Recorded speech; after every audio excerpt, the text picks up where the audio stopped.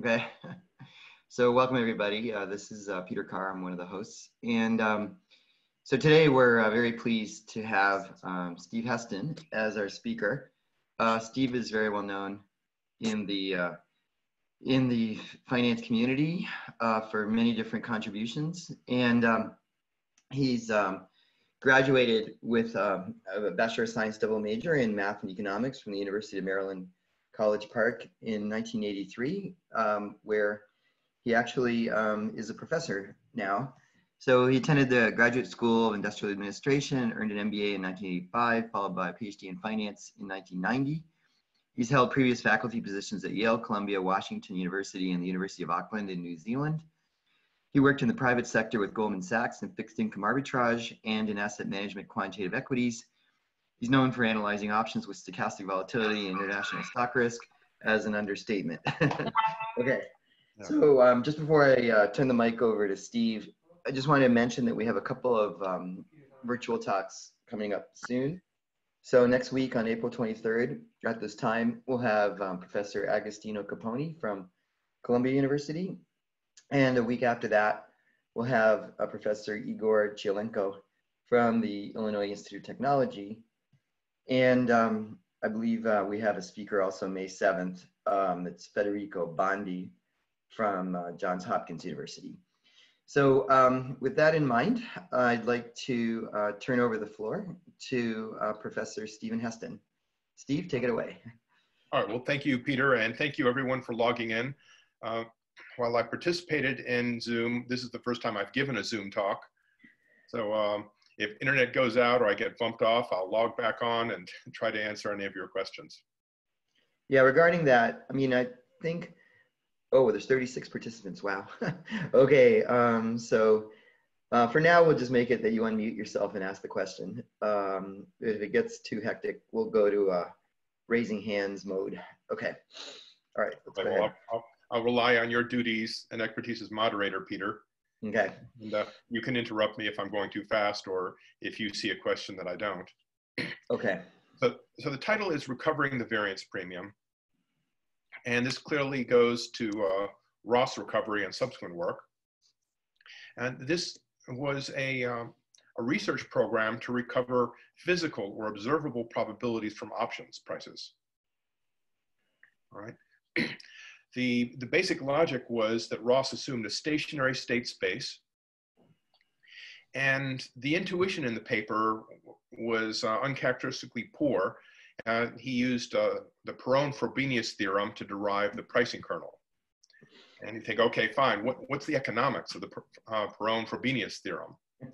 And the answer is, it assumes time-separable preferences. I don't know if you can see my cursor, but that's the important part. If preferences are separable across time, in other words, we have expected utility, and your lifetime utility is your utility tomorrow, discounted plus your utility today, then you would get a transition-independent pricing kernel. So this is very common in a lot of models we have, and but it's not the only arbitrage-free pricing kernel.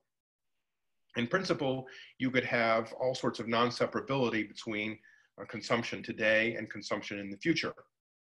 Right? You could have a path-dependent pricing kernel that incorporates habit persistence or all sorts of intertemporal nonlinearities. But Ross says, well, we kind of believe in additive expected utility, or for pricing, marginal utility, and that's why we're going to assume independent kernel. Angela, do that while it's too early. I'm sorry, that sounded like a computer. Can you restate the question, please? Yeah, Steve, I'm thinking someone mistakenly had their mic on. And oh, all right, that's fine. Okay. That's just the technology. Yeah. Okay, so Ross set up this framework, and he said, I want to recover testable implications. In particular, I want to be able to recover the true probabilities from options, which I think a lot of us have wanted to do for a long time. And the assumption he made was inspired by time-separable expected utility, and it's called a transition independent pricing kernel. Right. The limitations of this are that it can't even accommodate the binomial model or Black-Scholes, and I'm darn sure that Ross was familiar with the Cox-Ross-Rubinstein model.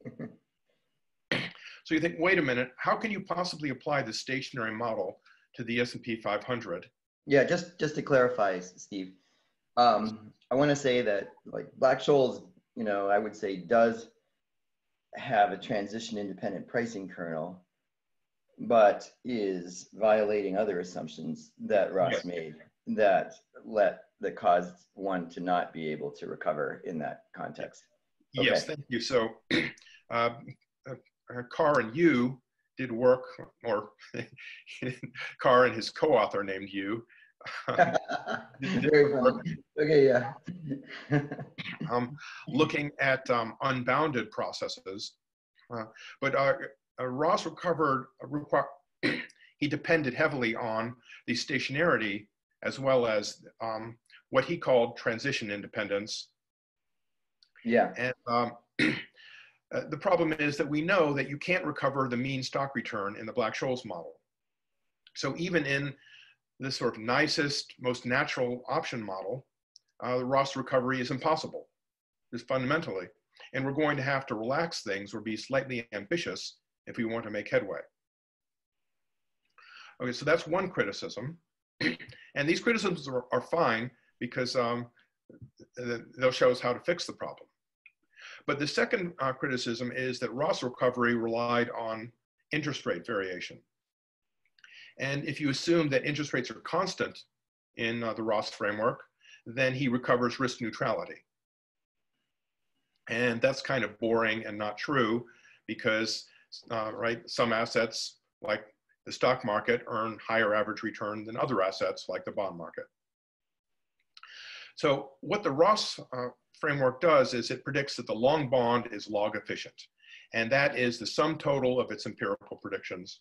And you know, that's also false because there are a lot of portfolios that on average outperform the long bond. Could you just tell us what it means, what the long bond means and what log efficient means? What this means is that an investor with log utility will find the long bond to be the optimal portfolio to invest in.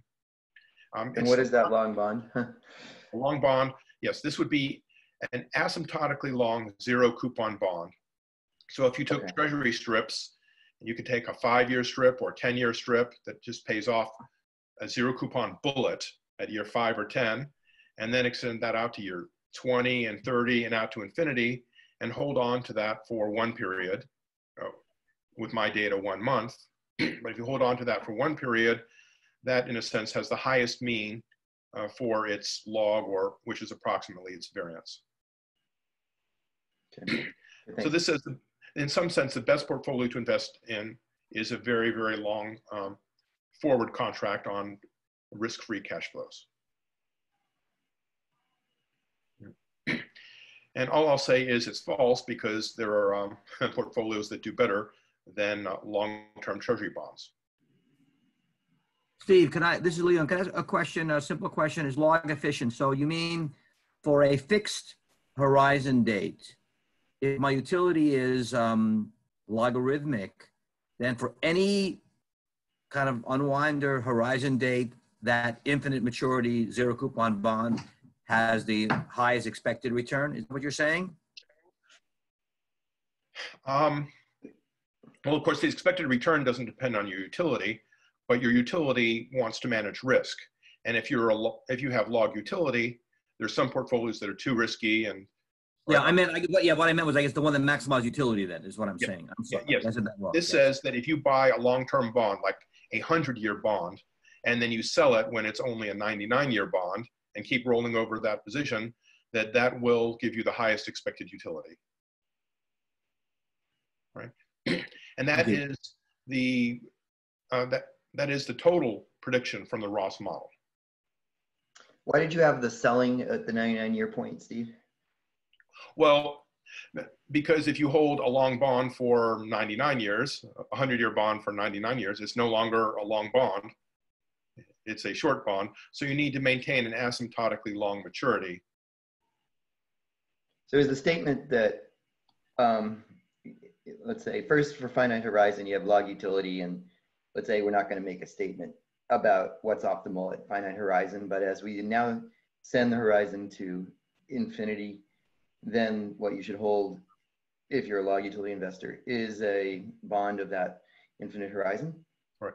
Right. Well, let me emphasize that your utility function is a function of your consumption in one period, let's say 1 year. Oh, okay. But but of course you can buy a long-term bond and sell it after 1 year. You can buy a 5-year or a 10-year bond, sell it after 1 year, and then buy another one. And this says that the optimal investment will be buying a very, very long-term bond and selling it after 1 year and then rebalancing to maintain a very long-term bond. Okay, thanks. All right, let's move on. Right. So log efficiency is not that different from mean variance efficiency. Right? Mean variance efficiency gets the highest mean subject to a constraint on the variance or the second moment. And log utility or the log efficiency gets the highest mean subject to a constraint on the expected logarithm of the payoff. Okay. And so my first point here empirical is that this is false. There are a lot of strategies, dynamic strategies, for example, that outperform long-term treasury bonds. And the Ibbotson and Singefeld data, or the updated Ibbotson data, show that the term premium, right, the expected return on long-term treasury bonds is around 1% per year. That's not very good. So, but then the third point I have is theoretical, the last one on my slide here. And that is that it's really arbitrary because Ross effectively assumes that the long-term US dollar bond is the best thing to invest in. Right, he works with dollar returns. And then you go over and have Ian Martin in London, and Ian Martin assumes that the US dollar is the way to measure returns. And I think, wait a minute, shouldn't Ian be using the British pound or the euro? Indeed, why not use some other numeraire like the money market? But the problem is that if you use a numeraire like the money market with constant interest rates, then the Ross recovers risk neutrality. So my theoretical point is that the predictions of the theory depend on your numeraire, your currency. And if you're risk neutral in one numeraire, you're probably not risk neutral in another numeraire. Right, there's the Siegel paradox. So there's an inherent ambiguity in the theory, and we're going to have to take a stand on what the appropriate numeraire is. And that's okay, I'm going to fix this problem, but it's a clear problem. And maybe if I fix the numeraire, I will also have better predictions. Okay, so let me pause here for questions in case people aren't familiar with the Ross recovery theory or some of this terminology.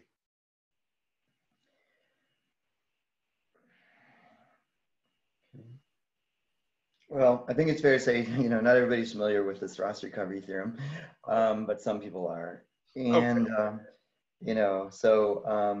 But anyway, I think you did a good job motivating it, that he's trying to, as you said, recover, so this paper, prices, yeah. Then I'm going to proceed, and this paper is,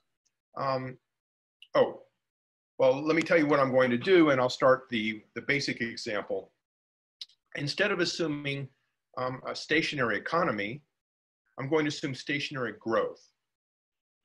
So if you look at models like the Black-Scholes model, the Black-Scholes model doesn't have a stationary stock price. Instead, it has IID stock returns.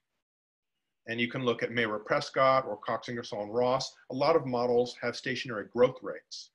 Yeah. So, right, I've seen the Dow Jones go from the thousands to above 20,000, right? The economy grows over time.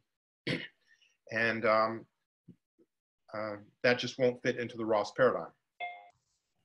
The result, so I'm going to assume something I call path independence. And you might wonder where that comes from. And the answer is, it comes from something like Epstein-Zinn recursive preferences, or it comes from separable power utility.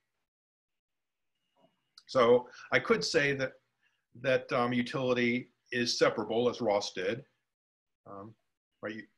So that the marginal rate of substitution is just your marginal utility tomorrow divided by your marginal utility today. I can actually be slightly more general and use Porteous-Krebs or Epstein-Zinn recursive preferences, which involve power utility in a complicated way. So this is intuitively the inspiration for the assumption I'm going to make, and it's a strict generalization of the Ross assumption. So I'm enlarging the assumption about stationarity to make it stationary with growth. If you have zero growth, then it's the same thing. And I'm using a similar assumption, but it's inspired not just by expected utility, time separable discounted utility, but by more general recursive preferences. I didn't understand, Steve, the statement that zero growth is the same thing as stationarity in levels, I guess, which is what Ross had. Well, let's see. I'm going to assume a functional form on the pricing kernel, and that functional form is going to nest Ross's time separable inspiration. Okay. So I'm going to have a parameter called the risk aversion parameter gamma. And when that parameter is zero, it's the same as Ross. When it's non-zero, it's different. Okay. Okay. But the inspiration behind it is a stationary growth economy where this parameter will be natural. Okay. All right. Okay.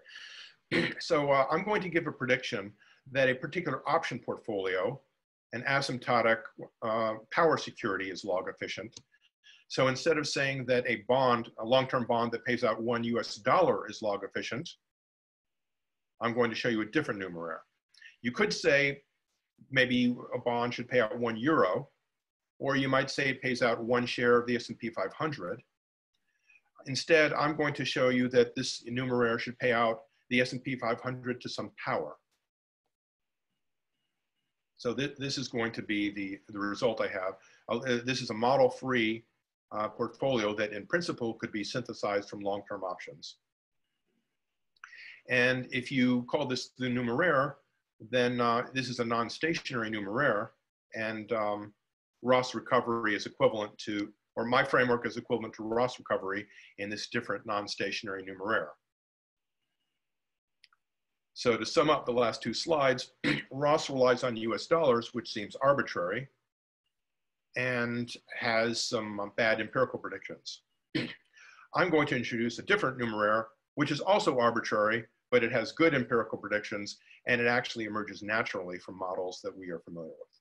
Yeah, is the type of non-stationarity that the power security has of the form that the value of this power security does depend on time, but only as an exponential function of time, like with a constant in front of the t time? Is that clear? Well, we're going to use returns on this security. So in the long bond example, right, you can buy a 100-year bond and sell it after 1 year when it's a 99-year bond. And realistically, the risk and return of a 100-year bond and 99-year bond are pretty darn similar. So I'm going to consider buying 100-year options and selling them 1 year later. Okay. The options create a power payoff. Yes. And the value of that portfolio of options has the form function of state variables times e to the constant times t. Is that true? Let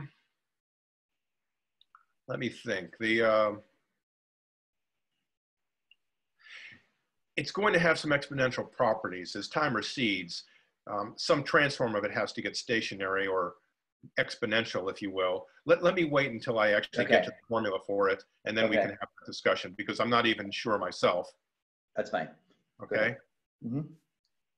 All right. So I've got this really general theory, and so did Ross. And the problem when we're trying to learn about theories is having no examples. We have this completely general framework, and just give me one good example, and then I'll understand what's going on. Right. So I'm going to give you one. Okay. And this is pretty much the simplest example we can have. It's based on my 1993 stochastic volatility model, where we have the first equation 1, ds equals rs dt plus the square root of s dz. So that looks like the Black-Scholes model, but then I'm letting the volatility, or rather the variance v, be a square root process, which is a non-negative process, which has its own innovation, dz2. And these are both in the risk neutral measure, so in principle, they can all be extracted from option prices. All right. I want to distinguish the risk neutral measure from the physical dynamics, which are in equation 2, which look exactly the same, except there are different parameters.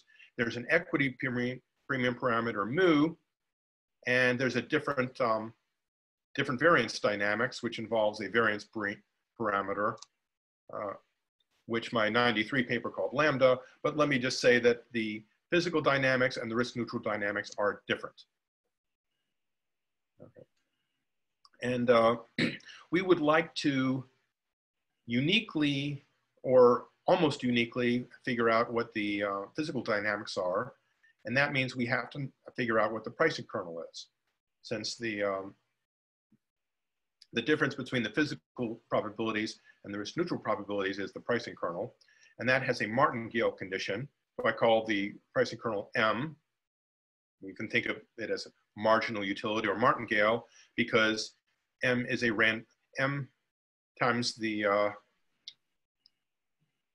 payoff U is a random walk. So if you get 1 util of consumption today and you invest in the security U, then your expected utils of consumption will be 1 in the future. Do you assume that the Brownian motions have the same correlation under the risk neutral and the physical dynamics? Yes. So the quadratic variation, which means variances and covariances in continuous time, are very accurately observable in a diffusion. If you use small enough time interval and you cut the time interval up into lots of pieces, then you can measure betas and variances and covariances as accurately as desired. So the correlations will be the same in the risk neutral and physical measures, but the drifts might be different. And that's why I have this mu for an equity premium, and that's why the kappa and theta, the mean reversion and level of variance in the physical measure, might be different from the risk neutral measure.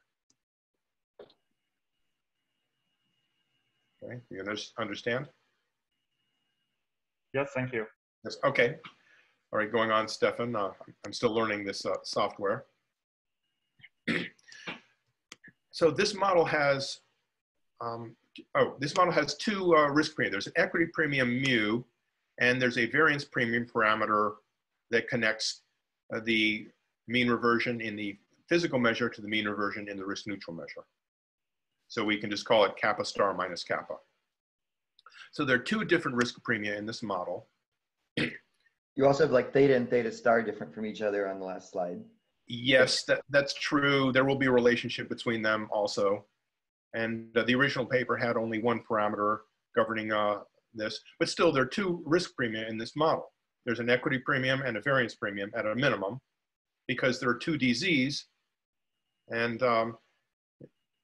so we need to find a risk, or I should say a return premium for each DZ. I just want to understand how you're thinking about these 2 risk premium. Are they constants, or are they stochastic processes, or what? Well, right now, I'm not saying what they are, but they may or may not be constant. In fact, in my 93 paper, I assumed they were both proportional to the variance. Okay. And this slide just says, in my 93 paper, if you just take my previous slide, there is a unique pricing kernel, and it has the exponential affine form. It's the stock price to a power with a constant time discount rate, an exponential function of variance v, and this exponential integral term. So if you're fans of Gersonov's theorem, they call this something like an exponential super martingale. And yeah.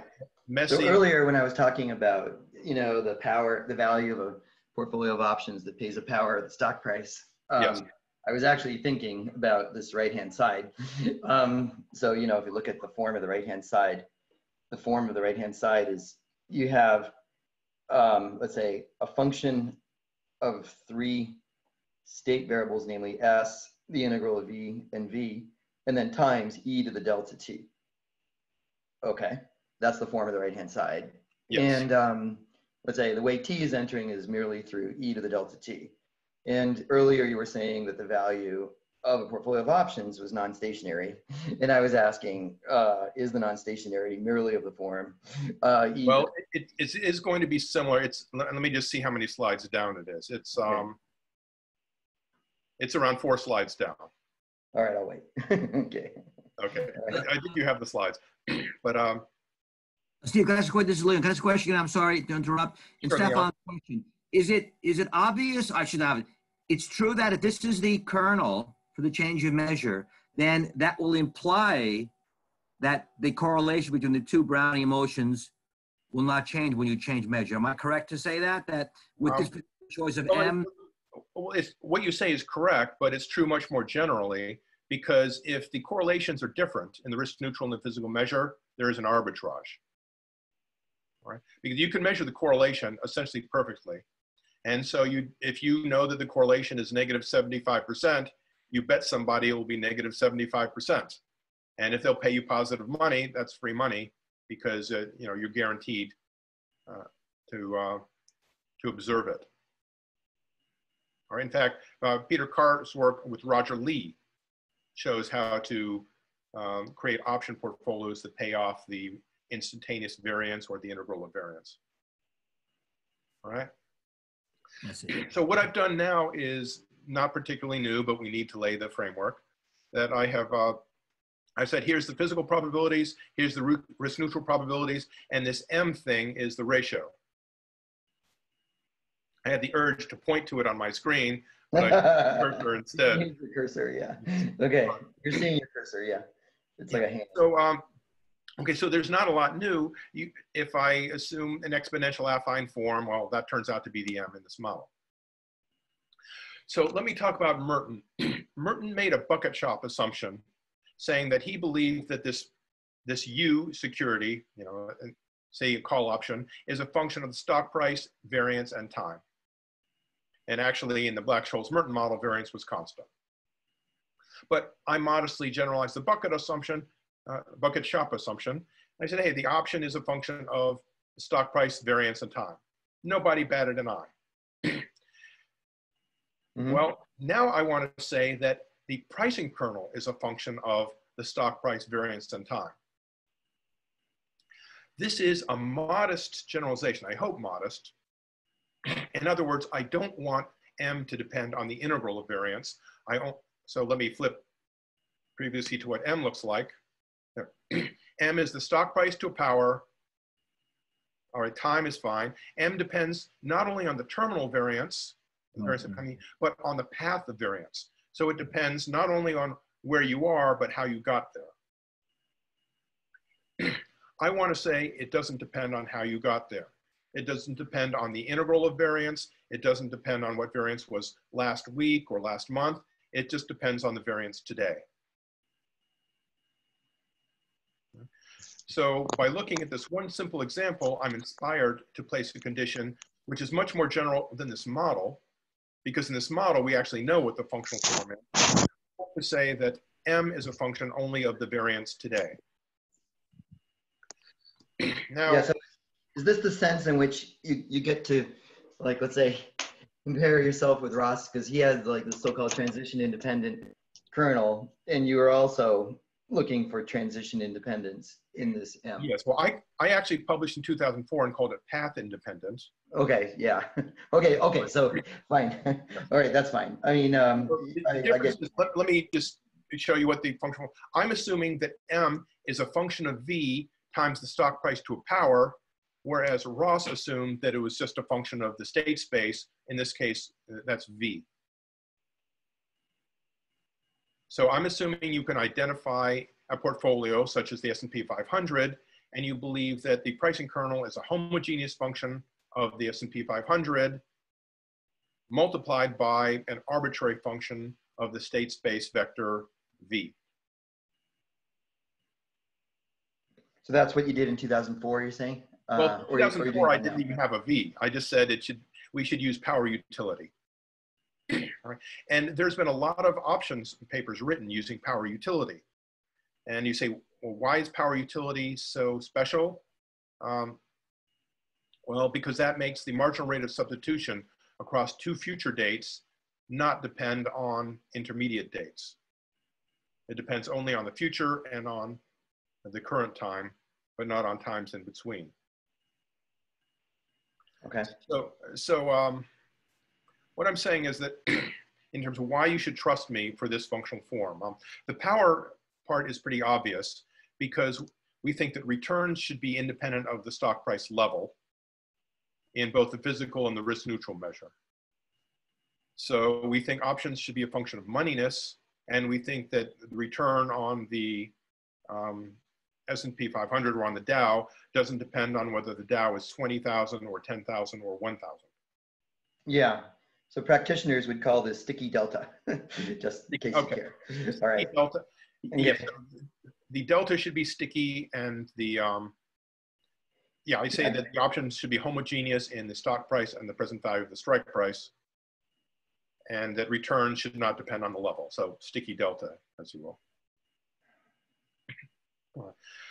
Now, if you have to make some assumption if you want to use anything besides evidence of arbitrage.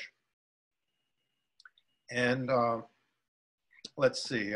Oh, also, it's natural to, if I'm the economist and it's my darn model, you say, okay, it's a big assumption, but we'll assume that options depend on variance. I say, okay, well, if you'll tolerate that assumption, I want you to say that the pricing kernel depends on variance. And it doesn't depend on variables that aren't in the model. So I don't have a second volatility factor or a third volatility factor or a separate jump factor. And I also don't have the history of the variance, the lagged variance. And in principle, I could have a 2 and 3 factor model, and many of us have had such models. So this is a principle of parsimony. And this gets back to what Leon asked about the correlation, that we're actually pretty good at measuring variances and covariances, and we're pretty bad at measuring means in finance. Right? This is just a property of the data. And you might come up with a really complicated path-dependent pricing kernel, but it's hard to estimate, just econometrically, right? We're bad at estimating means from a short time series. So if you came up with a path-dependent pricing kernel, I could probably come up with a function of V that has the same covariance with everything observable, but a somewhat different drift because, you know, it's path independent. It's just a function of the current V. So we're not going to have a lot of power to distinguish different V's. And that's why I'm choosing a simple class. And I'm saying that the marginal utility function H depends only on V, not on the path of V.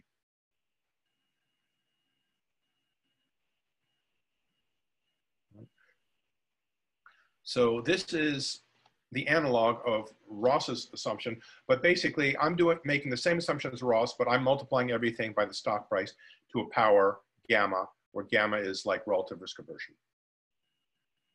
Yeah, so in other words, you're sort of thinking, okay, what Ross actually did is that a single state variable, which he called X, and you're thinking that he was choosing V, your V, as X. And, you know, he had a finite state Markov chain. You clearly, you probably have in mind a particular diffusion process, what people often call.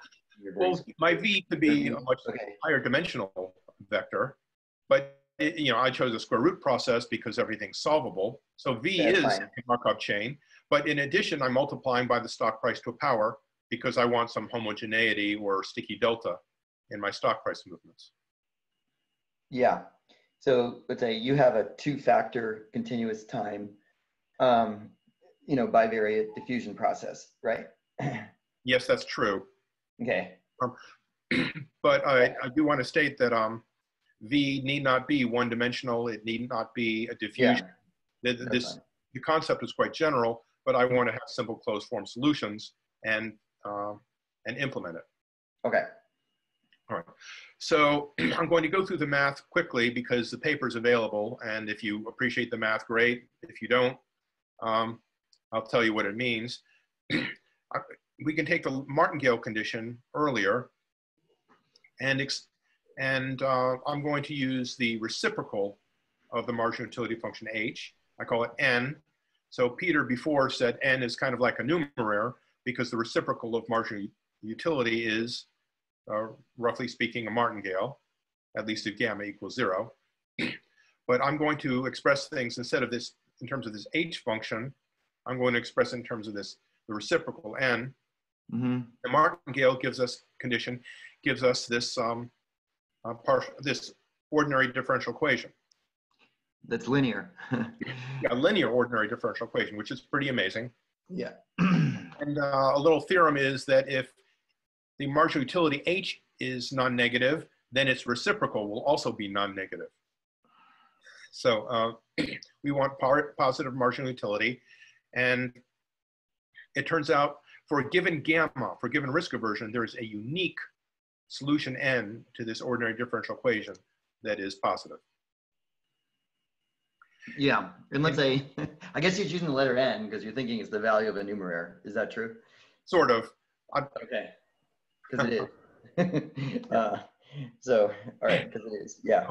So like John Long would call it the numeraire portfolio value. Yes, very much like John Long's numeraire portfolio. Right, okay, go ahead. So for a given risk aversion, there is a unique solution here. And guess what that solution is? It's the same solution I showed you earlier. Let me just jump up here. There it is. It's the same solution here with eta equal to 0. So it's the path independent solution, but I haven't assumed that the physical dynamics have any form. I've assumed only the risk neutral dynamics and path independence. And then I get this M with the parameter restriction eta equals 0. And I get the physical dynamics I showed you in the beginning. Yeah, could you show us that ODE again? Yes, it involves the variance. A variance involves the risk neutral drift, and it involves a correlation term along with the risk aversion. Okay. Okay, thanks. Okay, so subject to the one parameter gamma, the risk aversion, you can think of it as the equity premium parameter. I have recovered the pricing kernel and consequently the physical dynamics for variance without assuming what the variance premium is. Yeah, just a small point. I think there's a missing bracket on your bottom equation. So what's multiplying n? Yes, there's a missing bracket, right? So that you need a left square bracket to be inserted somewhere there. Yes, I do, and it's probably right after the n prime. Yeah, so starting right there. Okay, that's fine. Thank you. Okay, thank you. Let me just write this down. All right, got it. Okay, so what I've shown you, the particular functional form obviously depends on the square root process, but you get a unique equation, and we cover the physical dynamics down to one parameter. For example, even in the Black-Scholes case, we would not be able to recover the mean unless we knew gamma. But you recover everything up to gamma, and so if you pick gamma to match the mean, you recover everything. Okay. So I would like to show you a model-free result. Everything I've done so far depends on the square root process, but this result is much more general. Okay, so just to summarize, let's say your result is that if you assume path independence as you have, then you get the P dynamics of V. Well as if you furthermore note gamma, you also get the P dynamics of S. Is that? Yeah, that's okay. right. Yeah. What So if I didn't care about S at all? Is it enough? Do I need to know gamma or not? You do need to know gamma if you want the equity premium. Otherwise, yeah, you're let's going say to have, I don't. Oh, okay, sorry. Say I don't care about the equity premium. Do I need to know gamma? well, for some things, like if you wanted to know twice the equity premium or something. No, what I'm trying to say is if all I care about is the variance risk premium, do I need to know gamma? You do, because variance is correlated with the S&P 500. Okay. Okay, thanks. All right. But if you wanted something like an option on Yes, for that reason, you would need to know it. If you created a security that was independent of stock price movements, then you would not need it. Yeah. Okay, I'm following. Okay. All right, thanks. Okay. Okay, so let me consider this power security, right? There's a partial differential equation in the risk neutral measure we use to value things. And I want my security U to pay off the stock price to a power phi. And because I chose a square root process, I can actually calculate a closed form solution. And the answer is that the value of that security today is the stock price today to a power. Again, I can't point, I can only use my cursor. Yeah. Times some exponential affine function of variance. Yeah. So now do I get to ask my question about stationarity? Now, yes, now you can ask the question. Okay, so we have non-stationarity you said earlier in this U function, but the form of the non-stationarity is merely e to the c times time to maturity. Is that fair? Yes, I think that's true. Things are going to decay exponentially in this model at some rate. Oh, actually, there's more. The d there is a function of time to maturity. Is that true? That's what that means? Yes, d is a function of maturity, but okay. If you look at the forward d, or the derivative of d, that's going to look exponential or something. Oh, yeah, so actually, I think I'm wrong. The c is a function of time to maturity as opposed to its c times time to maturity, right? That's yes, what you that is correct. But okay, at very long times, I think it does look exponential for long times. Okay, that clarifies everything. All right, thank you. All right. Yes, and we expect that the variance goes to some steady state. So again, an option on, say, the S&P 500 squared, or on the square root of the S&P 500 at 100 years is not going to look that different from 99 years. Yeah. So the non-stationarity is there, I agree, and it's coming from, let's say, let's say the mean reverting square root form of the dynamics. Like I'm sure other models would give it too, but let's say that, you know, like if I assumed, like say you assumed instead of mean reverting square root for V, say you assumed a geometric Brownian motion for V. Okay, there's all kinds of issues with that, but all I'm saying is then you wouldn't have this non-stationarity. Well, you might have a different non-stationarity or something. No, I'm thinking you wouldn't, because, you know, it's the same thing as, well, all right, let's say it's arithmetic, you know, this has obviously got problems, but if I said you want arithmetic Brownian motion for variance, okay, never mind. I mean, then anyway, all right, let's move on. Okay. Okay, so in fact, Peter, you were wondering about the functional form of D. Next slide tells you that if you take a really long-term power security, D goes to a constant. Okay. If you choose the right power. And that constant is, in fact, the variance preference parameter in the pricing kernel, which means if you choose the right, if you know gamma, so you choose the right power security, long-term option prices reveal the variance pricing. And on the next slide, that the return, the one period or short-term return, or instantaneous return on a long-term power security with the correct power is the reciprocal of the stochastic discount factor. In other words, this long-term power security is growth optimal. Okay. So if we can, I don't know what the power is, you know, let's suppose the power is -1. So let's suppose that we want a security that pays off the reciprocal of the S&P 500. Well, if we can synthesize that using the cross-section of options and use really, really long-term options, and then returns on this will be log efficient. And if you use returns on this as the numeraire, this predicts that we will be risk neutral.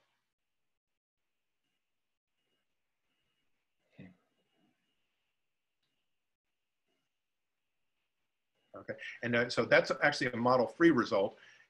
When I say by this asymptotically long power security, I'm not saying that the formula for it is given by my paper or any paper I know. I'm just saying that if you agree with my assumption about the pricing kernel, then this long-term option portfolio will give you a high mean with low risk, and that can be used to value any security.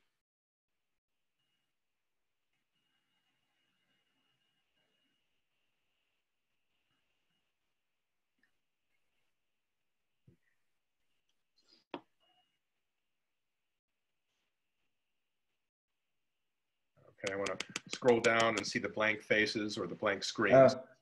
Yeah.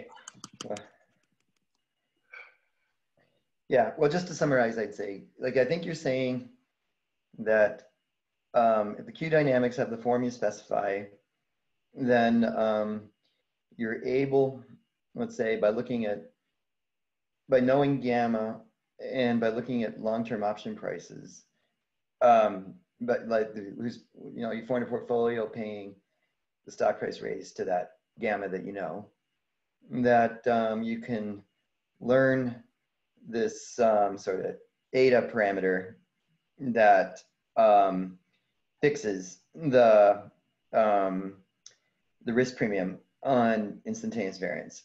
Is that right? Yes, I think it's psi. Oh, psi. Okay, so that's what you're learning. Psi. Yes. Okay. Okay. Could you go back one slide? Yes. Psi, yeah, you're right. Okay.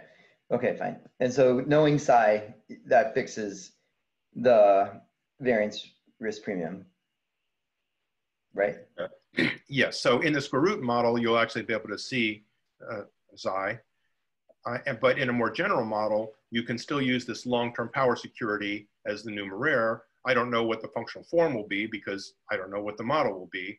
But this result that the long-term power security is log efficient, that's true in much more general models. It doesn't depend on the square root process. Okay.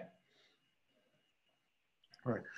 So I want to recover something, and I want to put this to work.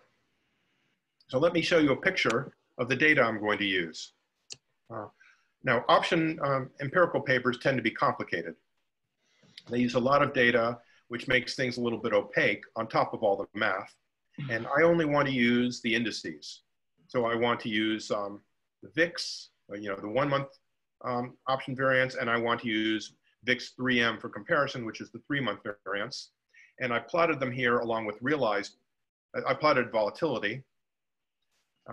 So I plotted them, and you can see that the blue line, realized volatility, is usually below the volatility indices from options. This year is a prominent exception. All right. Anyway, so we know that there's a negative variance premium, that option portfolios earn low returns. I'll show you negative returns. And I have a model that predicts returns on options. And I want to look at returns because if I fit option data and show that the world is not a square root process, that might just be because, right, I have the wrong model. But I want to try and predict returns to turn this into an asset pricing paper. If we can recover physical probabilities, that means we can recover the pricing kernel, which means we can recover expected returns on any strategy. And so I have to decide what are the appropriate returns we want to explain. And here we are. Let me remind people that the VIX index is based on the price of an option portfolio. And so is the VIX 3M. So the VIX index is based on a 1 month portfolio, right? Technically 30 days, but I rescale it to the calendar days. And the VIX 3M is based on a 3 month portfolio. So I have some summary statistics here. The VIX is on average about 20% per year, and VIX 3M, the 3 month variance or standard deviation, is about 21% per year. The realized variance is a lot lower, no surprise. And these things are strongly negatively correlated, negative 75 or negative 78% with the S&P 500 return. So I should be able to compute returns on the VIX and the 3 month VIX 3M and on the S&P 500. And I should be able to fit these things. Right, the Ross recovery, I'm not sure how you even implement it on something non-stationary like the S&P 500. But the interest rates really don't move a lot. So the Ross theory would predict that these returns are all about the same. And my theory predicts they're quite different. So let's see. Right, I want to talk about a related empirical finding, which is called the expectations hypothesis. Hey, Steve. Yes. You know, I agree that I don't know how I'd implement Ross for something non-stationary like S&P 500. And so, like, you know, when he was live, I remember telling him he should be applying it to interest rates, okay? And because at least there's some hope of stationarity there. And you know, and so I think you're applying it to instantaneous variance, which is sort of, let's say, consistent with, you know, the way you value options with stochastic volatility. It's like taking an analogy that's not obvious between interest rates and variance rates. Anyway, like say that all one wanted to do is use VIX options, never use S&P 500 options, and like try to infer variance risk premium only, okay? So couldn't one do that too, as opposed to use S&P 500 options and model S&P 500?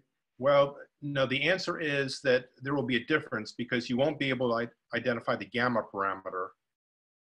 Yeah, because I don't care. Like my only goal in life is to learn the variance risk premium, and I couldn't care less about equity risk premium. Okay. And I don't even have S&P 500 options to look All right. at, but I do have VIX options to look at. If that's the case, yeah, then you could apply Ross recovery. Now, it's a good question because if you reject, what would I tell you? I'll say, well, you used Ross recovery, but there was a missing state variable, and that state variable is the S&P 500. Yeah, well, you don't have for the variance, you know, instantaneous variance dynamics, S&P 500 is not entering, which is typical. And so it's not, you know, let's say one could, I think, you know, let's call it the special case of your model. Yes. You know, one could, as a special case of what you presented so far, just use VIX options to infer the variance risk premium and just be a little simpler, is what I'm thinking. Well, I think I could think about it, but I will say that this parameter could have different values. And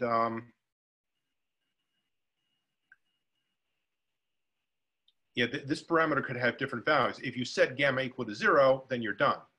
But if gamma could be non-zero, then you could have different values for the variance premium. So, like, you know, so let's be clear. I mean, I have exactly one state variable in my mind, which is instantaneous variance. okay. And so not two, like you have in your model. Then you can use Ross recovery because variance is stationary and you're done. Exactly. And so one could empirically, you know, test that one factor Ross recovery of the variance risk premium. Yes, right? you could. Yeah. Okay. Okay. But if interest rates then would be a function of variance, since you say you have a one-factor model. Yeah, that's true. And if interest rates are constant or close to constant, then you're not going to get large risk premium. Yeah. So I agree you could do with what you want to do, but I don't think it would work well empirically because the premium is large. Okay, thanks. Okay, so I think I'm running out of time here. So let me tell you something that I didn't appreciate for a while, but there's an excess return strategy. You can buy the 3-month VIX and successfully sell 3 1-month VIX portfolios. So when I say VIX portfolio, the price of that portfolio is VIX squared. And there's a whole literature called the expectations hypothesis where you regress future variance on past variance. And this is actually an excess return strategy. You can buy a 3-month variance swap and sell successive 1-month variance swaps, or you can actually buy an underlying option portfolio and implement this strategy. And it's a costless strategy or an excess return.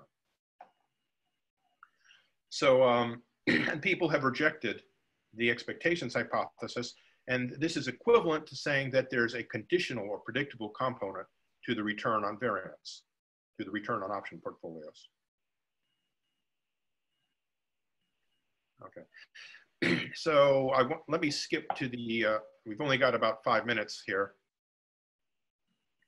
All right, so in the model, I've graphed the trade-off between the equity premium and the variance premium. Recall my 93 model had 2 parameters, equity premium and variance premium, and this model predicts that there's only one. One parameter, you have to lie somewhere on this curve. So there's a testable implication. Basically, the variance premium should be negative, and the equity premium should be positive and lie somewhere on this curve. And this curve is drawn based on options data or parameters, variances and covariances that you can observe very accurately. Okay, I'm trying to understand that. So let's say up to now I've been thinking you needed to know gamma and psi, I think you called it. Yeah, well, hang on, Peter. Can I go over by a few minutes? I don't want people. Yeah, you can. Okay, well, thank you. Well, let me scroll up to what xi is.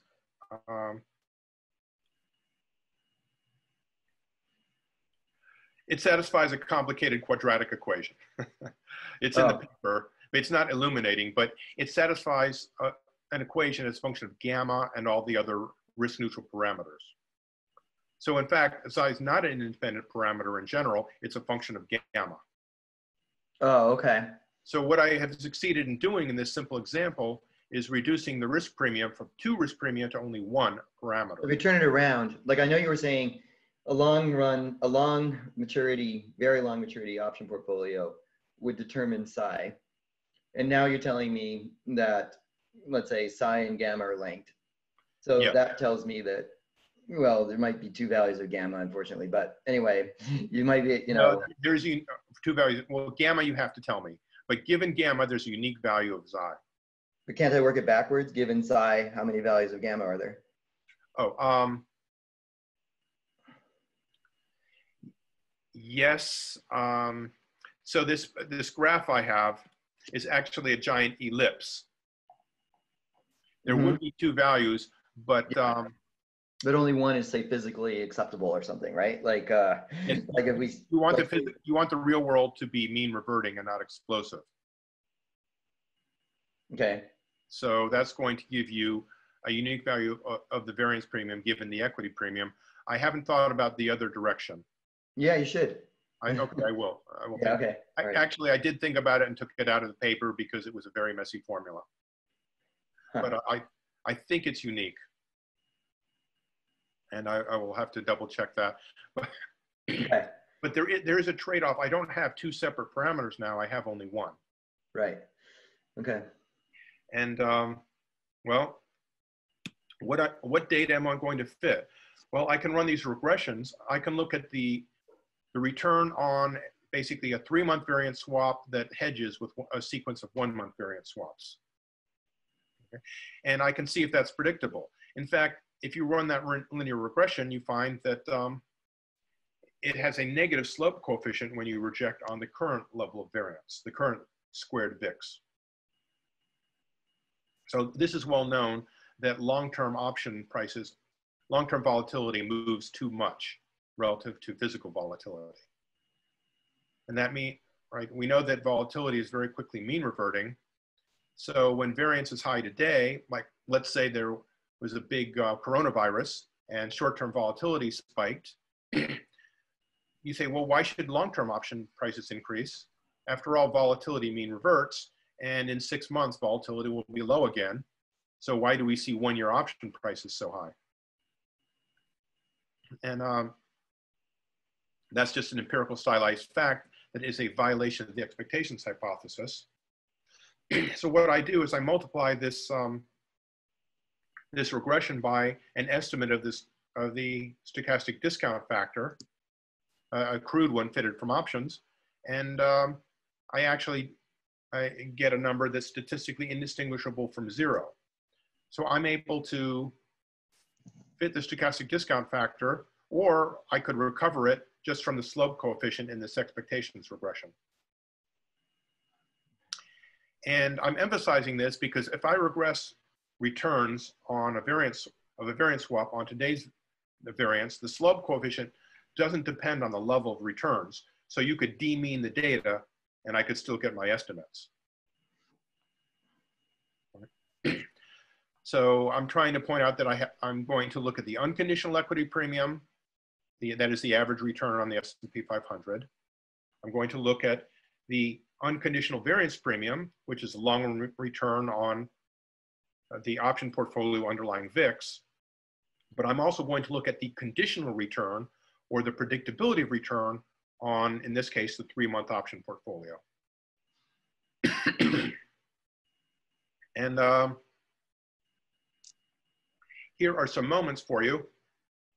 I found over my sample, the equity premium on the S&P 500 is 0.7%, or 70 basis points per month. On the VIX option portfolio, it's negative 22% per month. You must realize that the VIX option portfolio is extremely levered.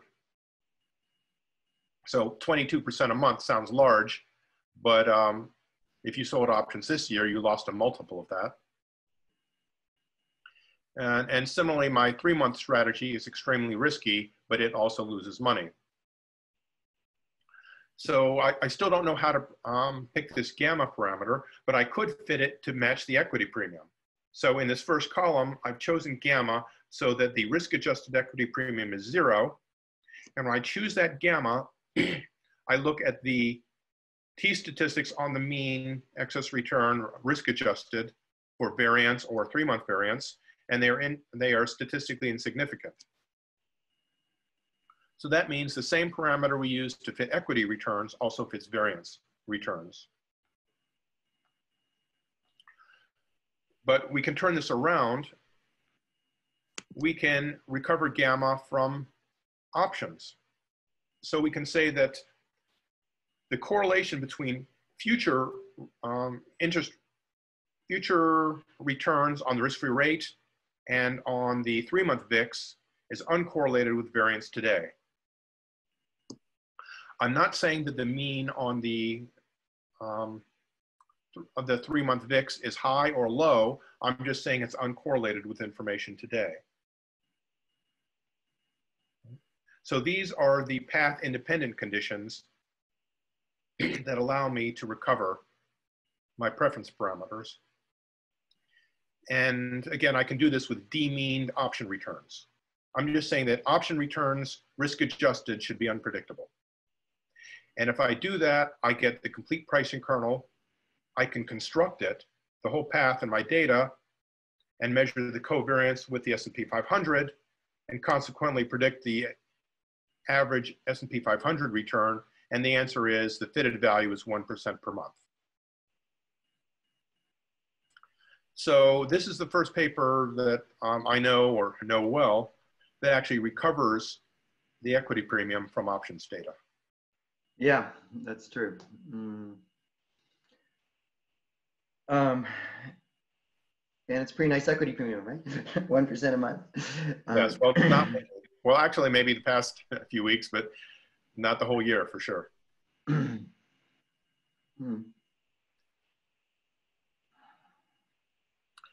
So, I didn't want to have a large opaque empirical project. I wanted to use indices that are easy to download. You can compute returns on the option portfolio underlying VIX and the 3-month VIX by just downloading data from the CBOE. You don't need individual option quotes. And you can compute returns on these portfolios as well as returns on the S&P 500. Then it's pretty reasonable to calibrate the pricing kernel to these data. You say that if you say that you match the equity premium, then you see whether you match returns on options. Or you can match option returns by saying option returns, risk adjusted, are unpredictable, in which case you can predict the equity premium. And the model is able to jointly predict the equity premium, number 1, the average variance premium, number 2, and the violations of the expectations hypothesis, which is to say the predictability of the variance premium. So it's able to predict all 3 of these things with just 1 parameter. And yeah, I guess you're getting a numerical value for gamma as well. And you know, let's say, I'm guessing it's fairly high. Well, Since actually, here we are, that 2.5. 2.5. the Okay, Roman yeah, conversion. yeah, okay, If you- okay. the equity premium parameter by Mayer and Prescott, of course, they needed risk aversion of 50, Yeah, but they didn't have this extra parameter, xi here, or xi, uh-huh. is negative 1.6. So the That's interesting. realize that options have negative betas, but equities are also sensitive to variance. Yeah. So another thing you're implicitly saying is you can lower that sort of paradox. You can reduce that paradox quite substantially by having instantaneous variance as a state variable. Because and you know that there's I'd say Well, let's think about what this parameter would be in the Black-Scholes model. I think the parameter is either the mean divided by the variance or vice versa. So if you think of, yeah, I think it's the equity premium divided by the variance.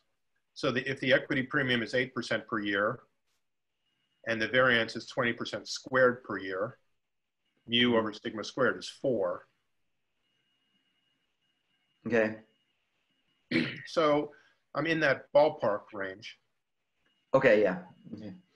Fine. Okay. All right, thank you. All right. Okay, well, thanks. So I do have one slide.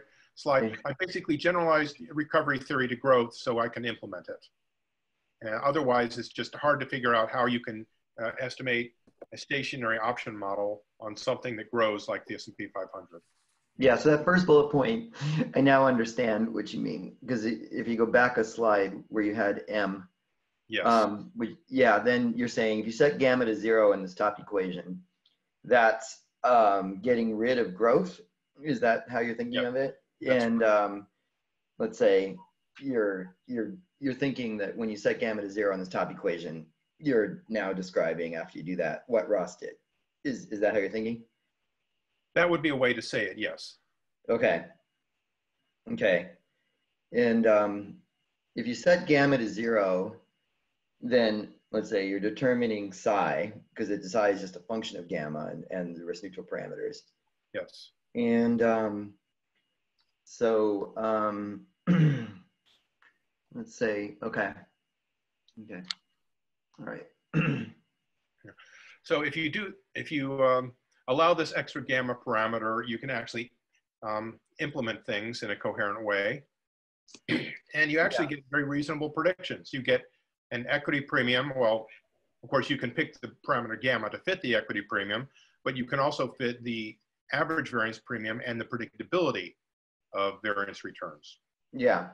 So I mean, a test on your model, though, would be to now, for the first time, bring in VIX options data. Options, notice I said options. And let's say, see if when you work only with the VIX options data, which you could get the same variance risk premium from the VIX options data as you were getting here on this slide from the S&P 500 options data. Well, I don't think so, because that would be equivalent to setting gamma equal to 0, right? No, it's not. Oh. No, it's not actually. So, you know, so you need to think about that. But with gamma non-zero, I am saying that your model does allow you to not know gamma and determine the variance risk premium if you have VIX options data as data. Okay. Okay. Yeah, so then if you assume that markets are integrated, not segmented, yeah, then the variance premium should be the same in both markets. Right. And you could test that. And it comes down to what do you want to test, right? Some people want to measure returns on international data or currencies or real estate or something else. I wanted to simultaneously match the variance premium and the equity premium. But you know, presumably the variance premium is the same for VIX options as it is for S&P 500 options. Otherwise, some of the people tuning in would be running hedge funds exploiting the difference. Yeah. Okay. Okay, a lot to think about. All right, thank you. Okay, well, thank you all for your attention. You can reach me at University of Maryland by email. I've written down a few comments, but I'm grateful for others, and I will try and include the comments that I've gotten from you, Peter, and Leon, and others. And yeah, so we can open it up to anybody who wants to ask a question or make a comment. So feel free to just unmute yourself. Steve, I have a question. Could you go back, please, to the when you make the statement that m times the mu is a martingale in the yes, let me go back to that page for a second. Right, it's about in the middle of the paper, I think. Right. Yes, let me find. Yeah. This.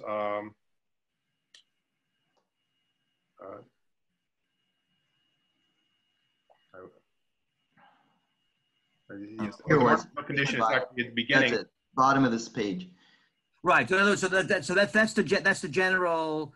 Okay. So I want to understand that. So this m is the change in is the kernel, basically, right? Change of measure, right? Yes. Okay. And you take particular functional form for it, Steve. It involves this power of s, right? And this other term. Yes, indeed. Okay. But could you give me the intuition again behind why it's the product of u times m? So shouldn't m itself be, if it's a change of measure from p to q, shouldn't it itself be a martingale under p? What am I missing there? You know, like. All right, sure. Well, look, m is your marginal utility, and you say, well, you know, I could buy one ice cream cone today, or I've got a really lucrative strategy that will double my money. I can buy 2 ice cream cones tomorrow. But, you know, it's really hot and I'm hungry. I really want the ice cream cone today, so that's fine. But there's another security that pays out ice cream cones when I really want them even more than I want them today. And therefore, I'll accept a negative return on that security. So that says that the price times the marginal utility is a martingale. Yeah, okay. So U there is not utility, Yeah. It's price, right? Like let's say price. Yeah. Right. Yeah. Okay. So that letter U is confusing in this context. Like I agree. I could have used a V, but V looks like variance. Okay. So but as far as the change of measure likelihood process could take you from P to Q, right? Yes. Okay. That's what you define, and that you give a functional form for that, right? A power of x. Right. Yes, I was using n. Let me find this. Well, that's a specific parametric form. But if I go down here, you make it only a function of the ending value, not the path, right? Okay. That is correct. So right. If aside from this this power of s, m is basically the same as h. Forget about the discount rate and the stock rate. Is h, and then we use the reciprocal of m, which is I call n. And is the reciprocal, that thing will be almost a martingale, maybe a martingale with constant drift. And that ODE that's solved by n, the reciprocal of h, which is linked to m, brings in both the physical and the risk neutral parameters. No, there are no physical parameters in this ODE. Everything has a star on it. I'm okay. Yeah. So at this bottom equation, Steve, like, I'm thinking you maybe zero out the coefficient on n in this bottom equation. Is that what you do? What do you mean I zero it out? I mean, I solve the ODE and there's only one value of, let me see, given the gamma, there's a unique solution to the ODE that is positive. Oh, I'm sorry. Okay, I got you. I see what you. So in other words, so since you know the Q parameters, you solve it, that gives you the M, and that gives you the change of measure, and you can recover the physical parameters. That's right. Gotcha. Right. So subject to this one parameter gamma, that's all right. These are all risk neutral parameters that give me a unique N, which gives me the unique M, which gives me the unique physical measure. Right. What amazing. yeah. Hey, is Steve? Yes. Yeah, it's Armand. Hey, Peter, how are you doing? Hi, good. How are you, Armand? Yeah, how's your? I like your background there. Thanks. Okay. I was thinking, Steve. I don't know if you I'm looking at the paper you had, which is using the data through 2018, right? Yes. I was looking. What do you think would happen if you view some of the data, let's say from the last 2 months, with the high spikes in vol. What do you think? You would change some of your conclusions if you Well, added some of that volatility from last month or well, so? well, two comments about what would have happened. This, now I can speculate, or this is not speculation. This is what I know would have happened is if I had updated it, I would have had no time to do my teaching. Of course. But the That's what I'm variance saying. premium, right, would have become even more negative. And the equity premium would have also have been slightly reduced. I'm not sure about the predictability, but let's look at my graph connecting the equity premium and the variance premium. If I scroll down, there's only two graphs, and there it is. This says that there's a trade-off, so that when the equity premium becomes more negative, the equity premium rises. Of course, we know these things are negatively correlated instantaneously. So when the market goes down, variance goes up. After variance rose, the subsequent market returns were actually quite positive. So I don't know if you want to say that there's a very positive variance premium now, and a large negative variance premium. But that's what the model would say. Right. I mean, I guess if you look at the way the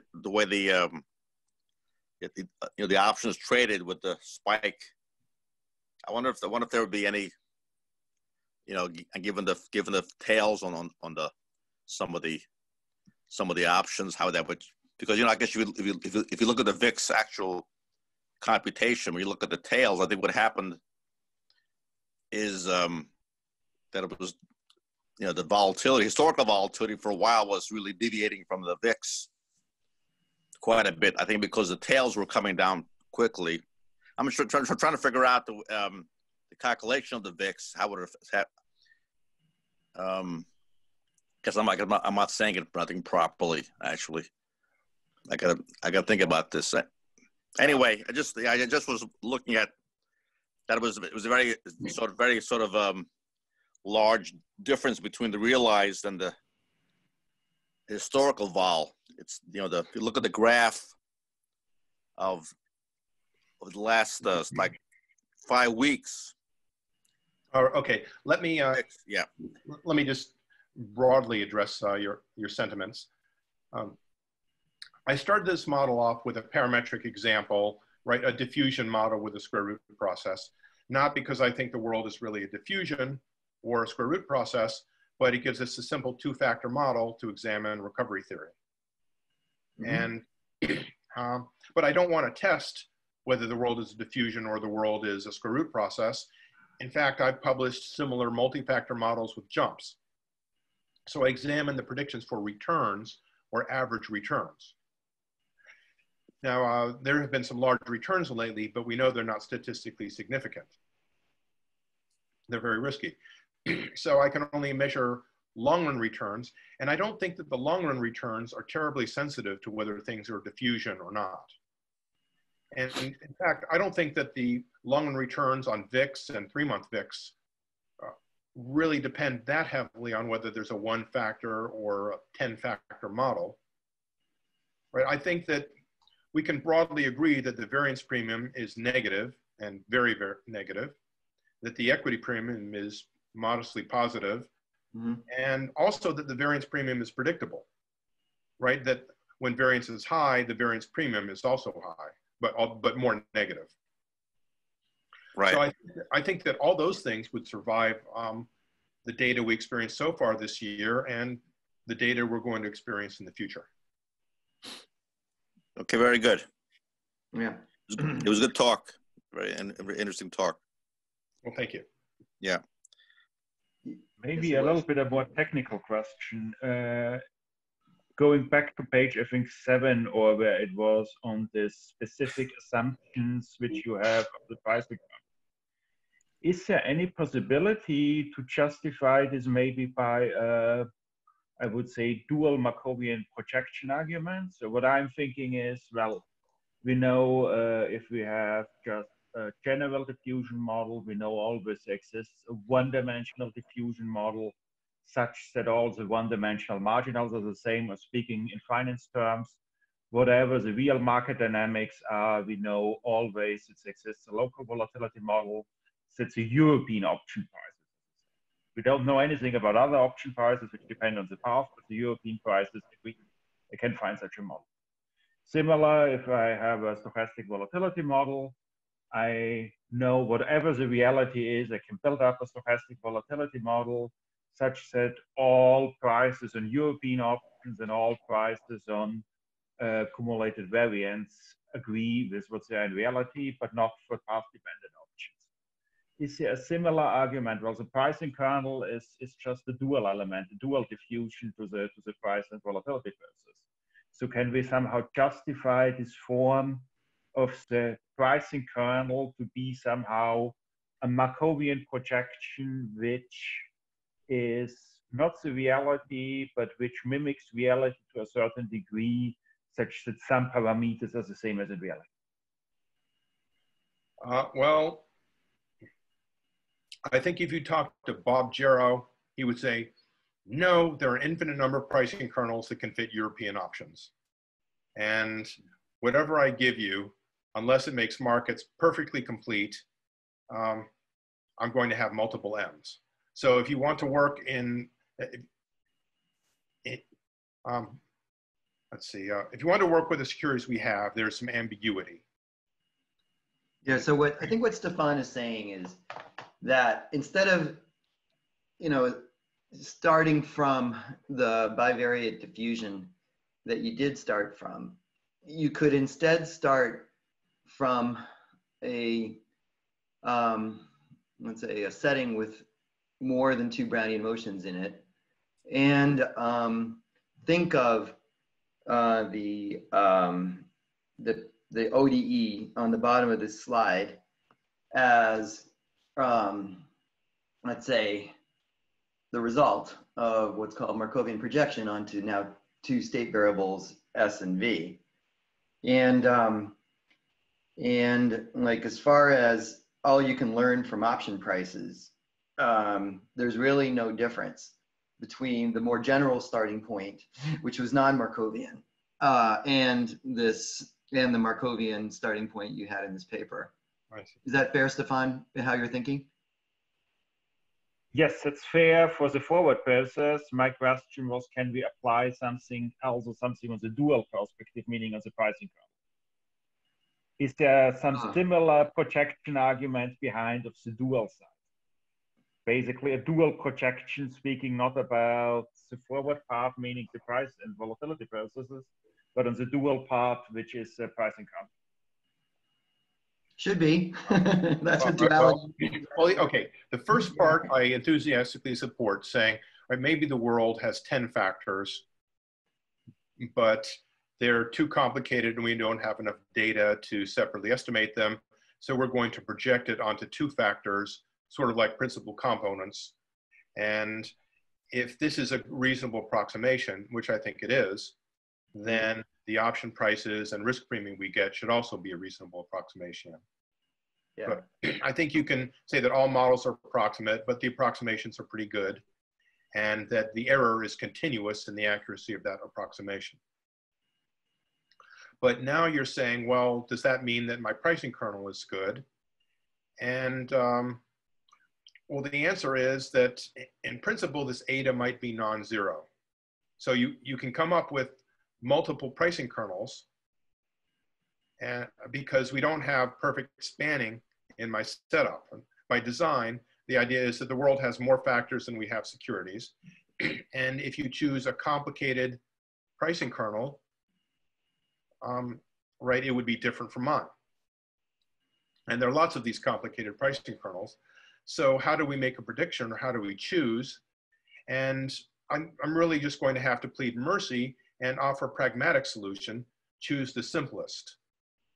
So it's a little bit like Occam's razor. Say, if you don't have a problem with the square root process, a one-factor approximation of the volatility surface, then you shouldn't have a big problem with the pricing kernel depending on that one factor. And so this is more an argument of parsimony and pragmatism You can also go to the Epstein-Zinn preferences, which basically gives you the same functional form here. Mm-hmm. But underlying this is a restriction on preferences. You know, I can give somebody just literally path-dependent preferences exogenously.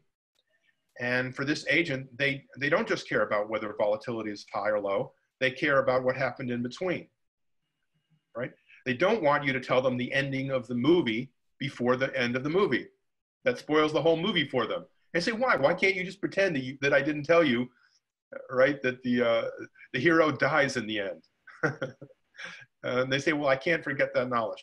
So you can create rational maximizing agents with weird preferences, but I'm saying that those probably wouldn't have profoundly different predictions for option values than the ones I give, and the ones I give are simpler, and they're unique, and they're not specified with reference to a specific model.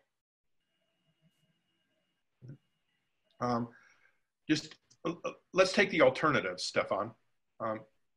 Sometimes people say there's a 3-factor model with jumps, and you have up jumps and down jumps. So I'm going to give separate risk premium for the up jumps and for the down jumps.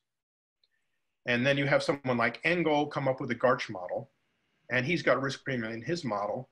And you can't really compare those risk premia from one model with the risk premia in another. And it's over parameterized. And I've got a way that's consistent across models. I say, whatever your state space is, it's a function of the state space times a power. And all I need is this one power parameter. So the question is whether these predictions are reasonable, and so far they are.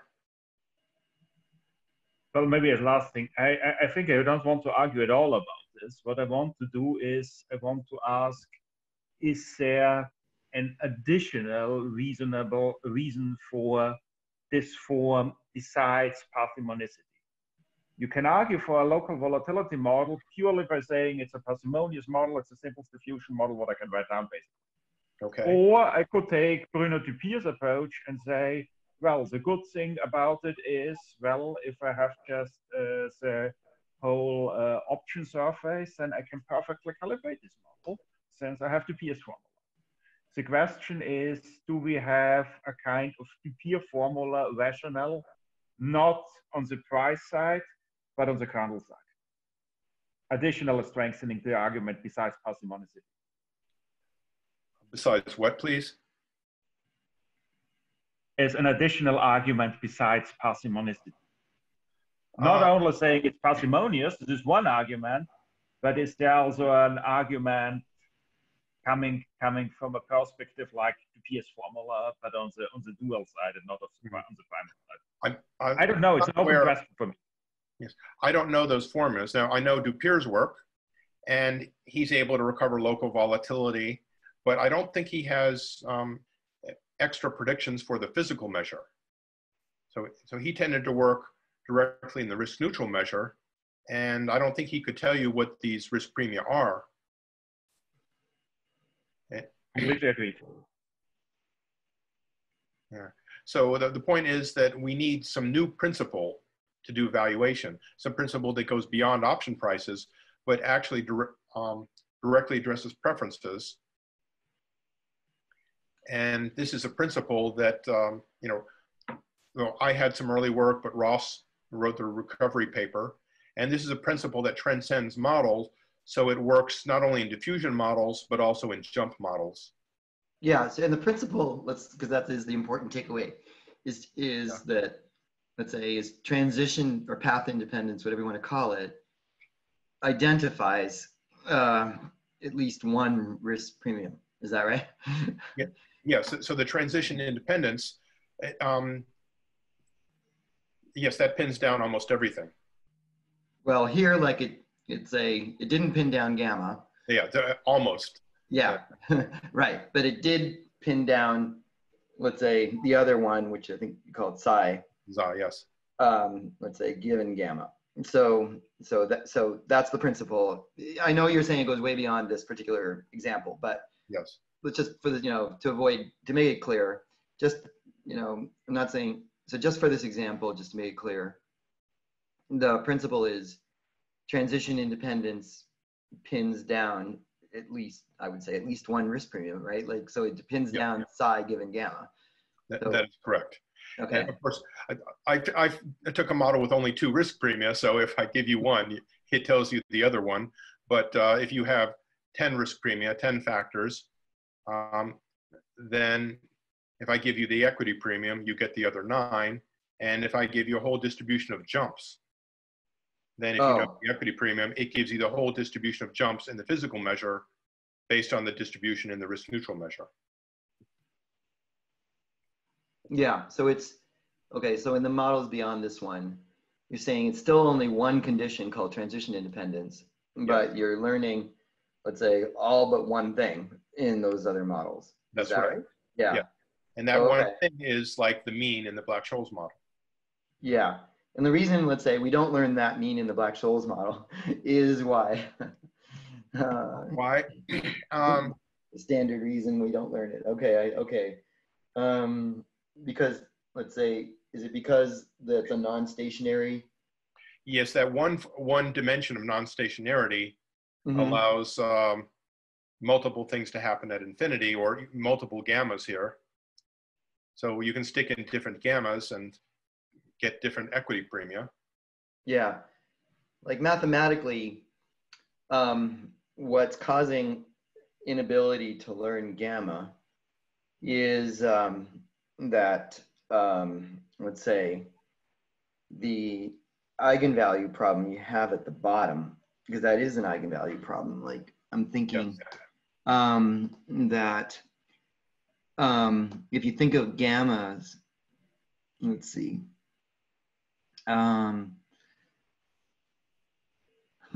Okay. Well, I want to call gamma the eigenvalue. I don't know if I can. But maybe it's a function of gamma. That's the eigenvalue. The quadratic function of gamma is the eigenvalue. And then indeed, it's in this ODE where I forgot a bracket. Yeah. All the stuff that's inside the brackets is the eigenvalue. Yeah, let's call it that. Okay, I agree. And let's say, so let's say the issue is that there's associated to n the positive eigenfunction, there's not just one positive eigenfunction, actually. I mean, if you let gamma be free, if you don't say that you know gamma, okay, so if you're simultaneously trying to solve this problem for both gamma and n, all right? Yes. Then I'm thinking there's multiple positive solutions. Okay, and then if you fix a gamma value, then there's only one, which is what you said. Is that true? Yes. Okay. Okay. Let me answer your question in a more intuitive way. Suppose we take the Ross stationary framework, stationary bounded finite framework. Yeah. And say what proportion of the stock's value comes from really large movements or really small movements? And the answer is 0 because the stock price is bounded. But in this non-stationary model, right, depending on gamma, a larger or smaller proportion of value comes from the tails of the stock price. And since the stock price can get infinitely large or arbitrarily large, that maintains a non-negligible portion of the value. Okay. So that is the one thing you need to pin down before you can value everything else. Okay. Okay, yeah. It's interesting. It's a very interesting point of view.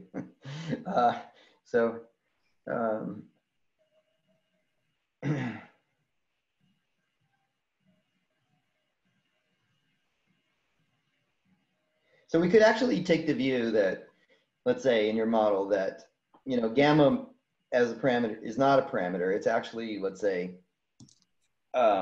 moving through time, and that, everything is, let's say, being driven off where this gamma is. Like, so, so I'm thinking, I know formally you've got gamma constant, but I'm thinking, like, probably if you were to try to estimate gamma over different time periods, you would probably get different values for gamma. Do you think so? Well, what you're saying is equivalent to saying, does the equity premium change through time? Yes, I am. Okay. Well, you could say that, but look, we're in the business of saying that some things are constant over our data sets and other things change, and predicting how they change. So, you know, I think volatility changes a lot, and I think the level of the market changes a lot. In fact, I think they will both change tomorrow and the next day. And by the time we collect enough data to measure gamma or the equity premium, yeah, it might change a little bit. But it takes so long to collect data to measure it, we might as well assume it's constant. Okay. So I like your model though, because let's say, I think it sort of presents a view of the big picture, which is that you can't recover everything. You know, you can recover some things and not others, like basically, you know, so I think that's probably realistic. And you know, so that means like, you know, people who are sort of against what Ross did, what they're really rejecting is the idea that you can recover everything. I don't think they want to say you can't recover anything. And so you're kind of making clear what you can and cannot recover here. Yes. So again, Ross was a very intuitive thinker. So it's a little bit surprising that his economic justification was communicated as the Frobenius-Perron theorem says this is the answer. I say, well, why is that relevant? And the answer had to do with time separable utility, or time separable marginal utility. And there's a similar intuition here that, again, you depend on where you end up, but not how you got there. And if you're willing to assume that, then you do uniquely identify, or almost up to gamma, identify the pricing kernel out of all the possible ones. Yeah. Okay. Okay, that's a good place to end. All right. Thanks a lot, Steve. Okay. Well, thank you, Leon and Stefan and everyone for your comments. Okay. Very good. You can reach me in Maryland, and we'll all be in touch. Definitely. Thank you. Okay. Bye, Bye, everyone. buddy. Have a good evening. Bye-bye. Bye.